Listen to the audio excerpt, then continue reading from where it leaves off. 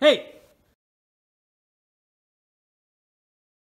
All the time, everyone always asks me 3 questions. The first one being, Cole, why don't you do this on the farm? Why don't you do that on the farm? Why don't you do that? Give me a minute. I'll entertain that question in a second. The second question I get, Cole, why do you always wear the same clothes? Who has time for laundry? Third question. No one talks to me. Who am I kidding? All right, let's get into this. Oh yeah, I remember what the third question is. What do farmers do during the winter? Nothing. Seriously though, what do we do? Each operation is a little bit different from one another, but generally we have our main things we need to do and then our extra things we need to do. So I'm just going to tell you everything we need to do on ours. That sun's really bright. All right, this bin here, full of corn. Empty, full, empty, full. Big machine shed, full. That bin, full. Bins another farm, full. Bins at another farm, full. Yeah, we have a lot of grain to haul during the winter. That's primarily when we do it. We have about, oh, I need to get my breath back. I ran up these stairs. We have about 300 loads of corn that need to be brought in and about 25 loads of beans.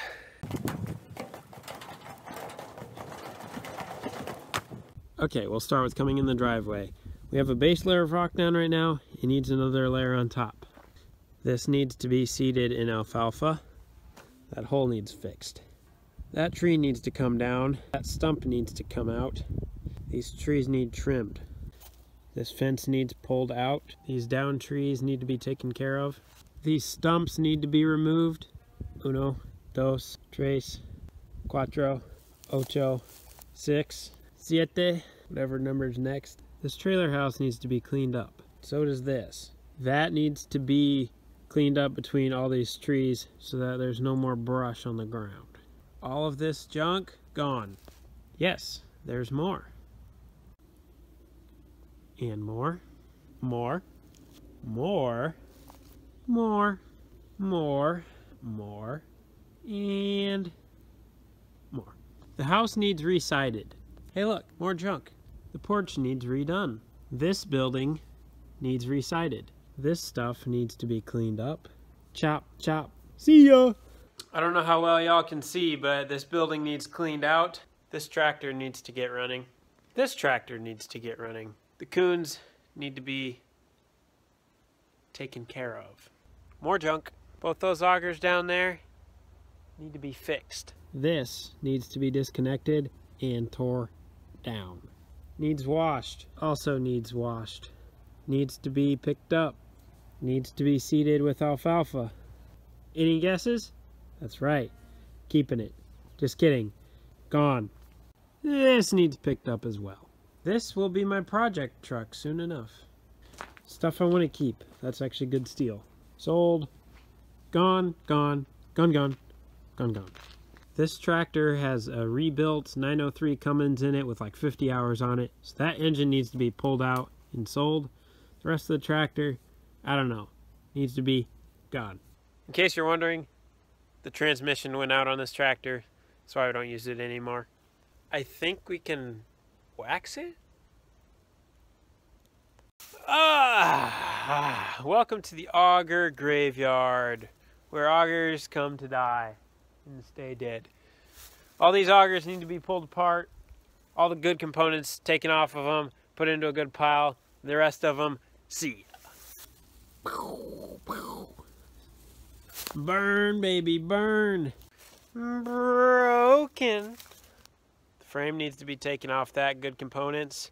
Good components, good components, good components. And then the rest will be gone. All of this needs to be cleaned up. I want nothing over here. Fun fact, my family built this 16-row planer. Pretty cool. Cleaned up. This is a 4010. Still runs, got an oil leak, needs to be pulled inside, fixed. This needs to be escorted off the premises. Bye. Bye. Bye. Needs to be put away. Getting my corn stars dirty. I almost forgot. That needs to be washed. That's been there for 20 years. It really needs to come down. This summer we put these on every main pole, but there's also a pole every 4 feet, so we need more on the 4-foot stud. Someone stick their finger in there, please, and keep it there. Needs to be worked on. Needs picked up. Needs moved to the other shop. This needs cleaned out. The sauger needs a little work on the end. The flating is getting bad, and it needs some stabilization brackets. These are leaking. Needs to be sold. Needs to be moved to the back. Needs to be re-roofed. Picked up. Reorganized. This band needs to be tore down. That's full of corn. Needs to be hauled in. Needs to be cleaned out. Needs to be reorganized. Needs new bushings and seals. The back wall in this building needs to be tinned. Then shelves need to be put up. Then this stuff needs to go on the shelves. Needs to be cleaned out. I've seen worse. This needs picked up. They need to be shot. This needs picked up and spread out in the fields. This needs Viagra. This needs fixed. This auger right here, we're gonna build a new one from it. That's about 15 feet longer, and it's gonna come out of the hopper bottom to load semis. So this needs out of here and down to our shop to be worked on. This needs cleaned up. That looks safe. There's also one up there that does the same thing. These augers need tore down. All of our fields have trees that need to be cut down in them, rocks that need to be picked up, waterways that need to be repaired, weeds that need to be cut down. Yeah. These groundhogs really need to find their own place to live, not here. Looks like we have a leaky faucet. This stuff needs to be brought into an auction. Hey! Needs to be sold. And that trailer, the top needs to be redone. I'd like to paint the whole thing. The scale needs to be hooked up properly. Needs repainted. So do those. Conduit for the fans needs finished. This trailer needs new trap doors. Needs cleaned out. Ruh-roh! Needs a new tire. Needs to be gone through, serviced, and then put away. Also needs put away once there's room in the big machine shed. How could I almost forget? That building needs to be sided and the roof needs redone. And on this building, the front door needs to be put on. So now I hope you understand why I can only get so much done in a day. There's only one of me, and there's only so much I can do in a day. A lot of these things here, besides hauling corn, are wants. So I have things that are priority, and then I have things I want to do. So I have to do all the priority things first. And a lot of times, those priority things take a lot longer than you want. What should take an hour will often take all day because several things will break, and that's just the way it goes. So you got to address those things, and then you don't get to the ones. So then things just keep getting put off, and then everyone's always like, oh, why don't you get that done? Why don't you get that done? Or why don't you work on this, that? I'd like to. I really would. But you got to get the priority things done first. Right now, hauling corn, big priority. Cleaning up stuff, yeah, I'd really like to get it done. But I gotta haul in corn because ultimately hauling in corn, selling it, that's what pays the bills at the end of the day. Picking up the junk, sure it looks nice and it makes me feel a whole lot better, doesn't pay the bills.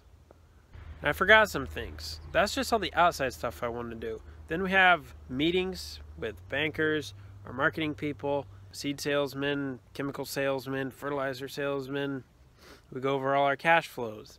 We go over our financial statements, things of that nature. We got to know how the farm's doing on paper.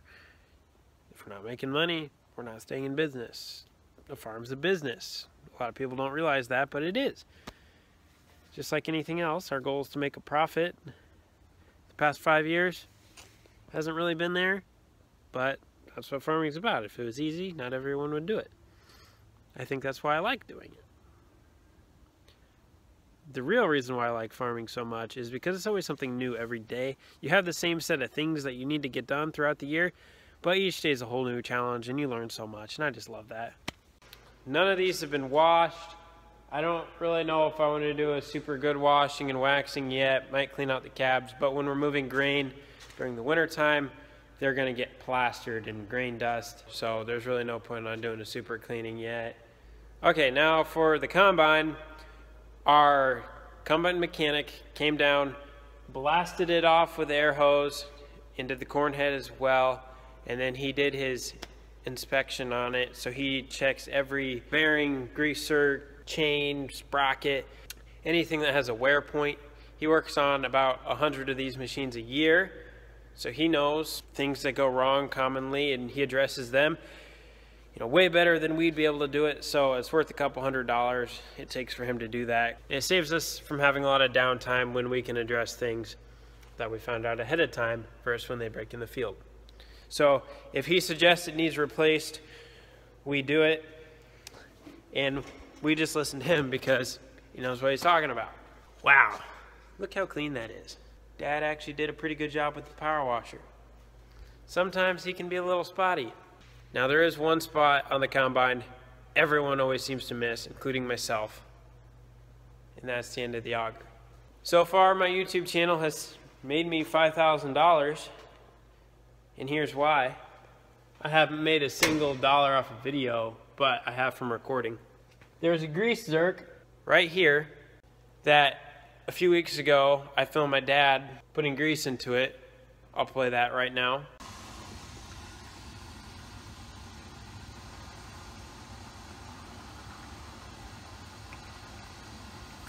That makes sense.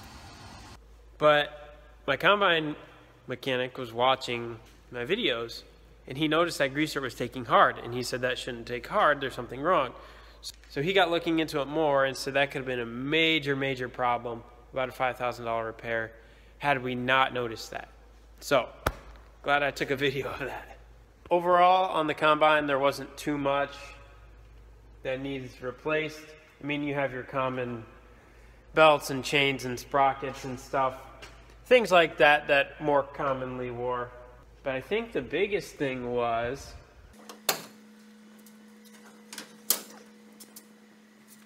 right here on this pump. I don't know if you can see that or not.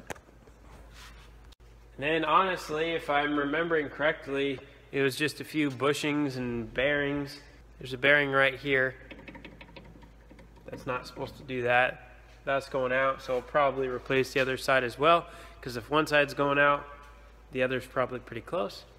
We were going to repack the wheel bearings on the wheels and then pull that assembly apart where that greaser was taking hard and get that addressed. I think the feeder house chain, which is right here, and that's what brings the grain up into the grain tank.